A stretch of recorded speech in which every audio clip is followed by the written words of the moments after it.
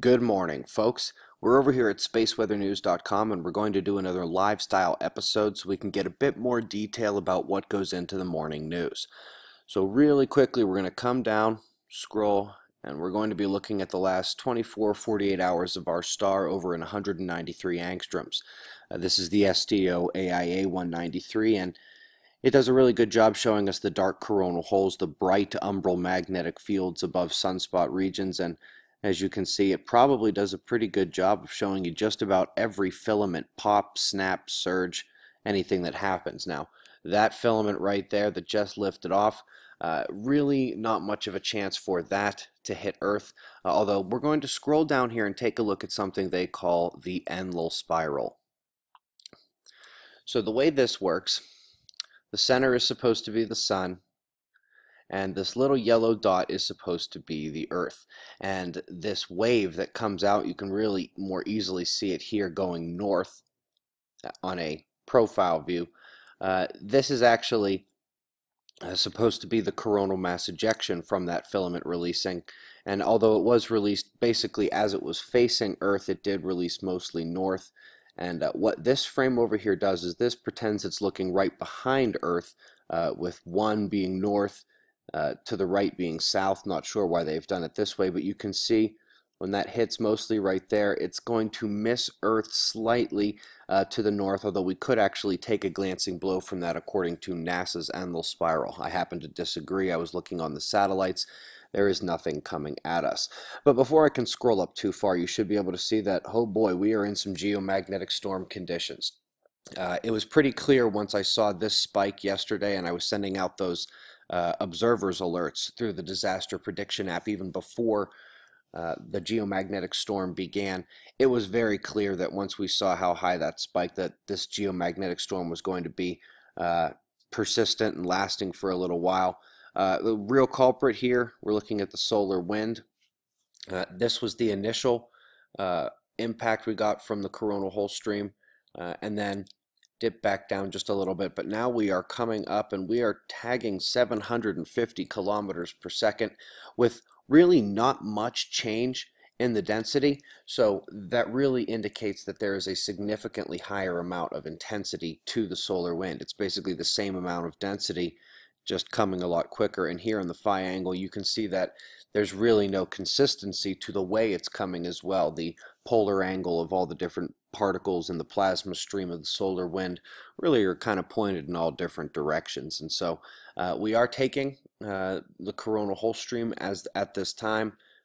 Pretty significant geomagnetic storm, no question about it. The amount of internet outages and power outages worldwide yesterday, not just San Francisco for those who live there, not just New York, not just in Albuquerque for those who were having internet struggles like myself.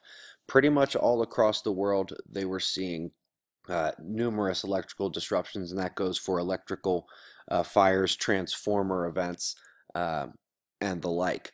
Definitely related to this solar storm event. Real quick, coming back and taking a look at some of these sunspots. Even though we do have them creeping onto the disk, they're really not too scary at the moment. The northern grouping really south in the primary cores, and then the only positivity is up in those umbras up there, and they're really separated, not interacting too much. Up next, we're going to come and we're going to take a look at the incomer. It is not super easy to see, although it does appear that the trailing half of that split is negative, which would be interesting. As we zoom in here and try to see, that sunspot is kind of split in half, and it does indeed look like it could be half positive, half negative, although it certainly isn't firing away as if that is the case.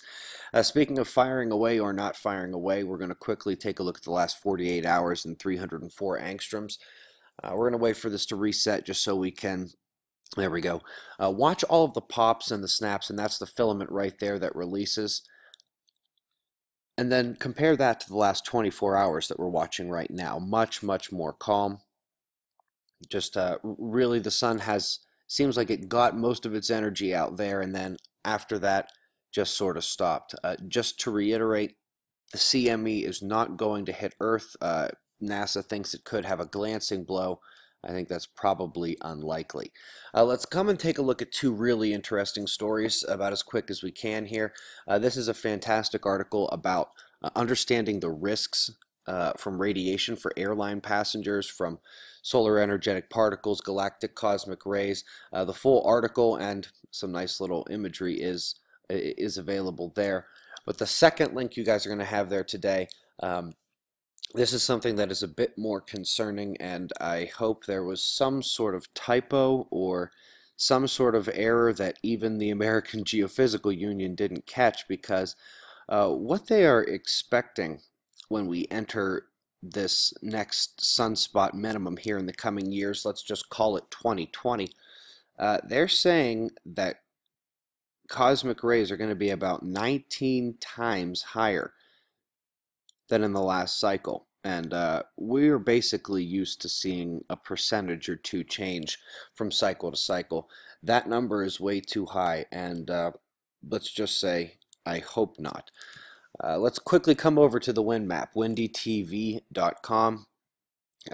We're going to go over the United States weather, and hopefully you'll be able to tell how you do this the rest of the way. So I'm going to zoom out a little bit, and I'm going to keep it on pressure here, because pressure is where we start.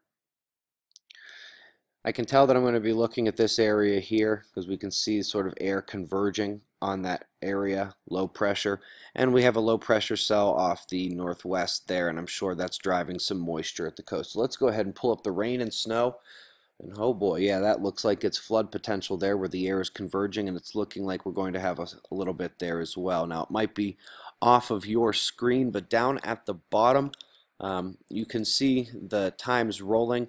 There's an actual play button you can click. You can actually click around too, so you can see I'll put this thing all the way out here. Monday, I can go to Wednesday. You can just basically click around. But what we're going to do is come back and focus on today, of course. And it is looking like throughout the day today, that system is just going to slowly drag towards the east, towards Washington, D.C., really be a soaker. And I actually didn't see too much other than light rainfall coming out to the northwest there. So anyway, that's pretty much where we stand right now. This is the big story at this time. Electrical disruptions could continue for up to 48 hours. Let's have our eyes on all of it, folks. Eyes open. No fear. Be safe, everyone.